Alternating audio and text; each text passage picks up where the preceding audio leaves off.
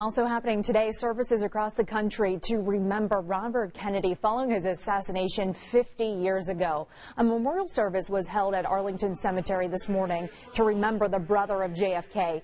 He died on this day after he was shot while leaving a hotel in Los Angeles where he was celebrating his California presidential primary win.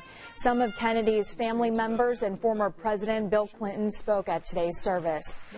You may recall just a few months ago we marked the 50th anniversary of a speech Robert Kennedy gave here in Indianapolis. People honored his life then and can do again today during an event at Kennedy King Park on Broadway Street. That's scheduled to start at 6.